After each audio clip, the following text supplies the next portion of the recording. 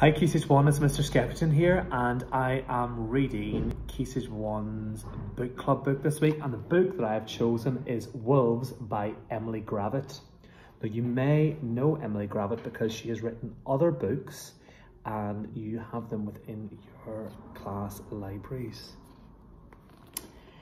Grey wolves live in packs of between 2 and 10 animals.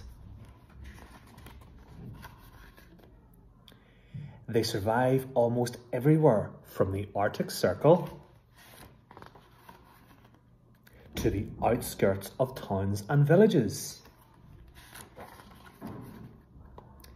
In some areas, wolves have retreated to places where fewer people live, such as forests and woodland. They have sharp claws, bushy tails, and dense fur which harbours fleas and ticks.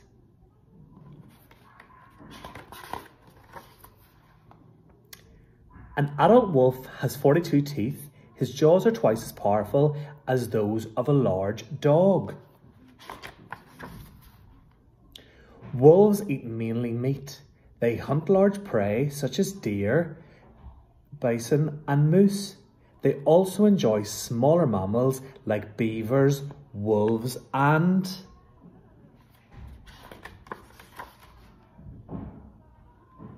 rabbits.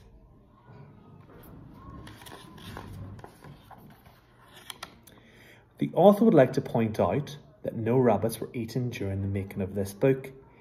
It is a work of fiction, and so for more sensitive readers, here is an alternate ending.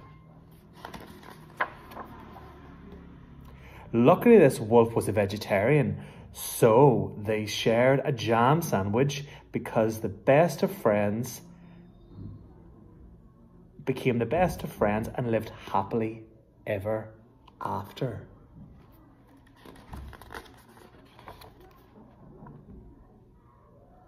So that concludes this week's book club. I really hope that you enjoyed this book, and maybe you can now look out for other books from the same author. So look out for that author in your classroom, Emily Gravett.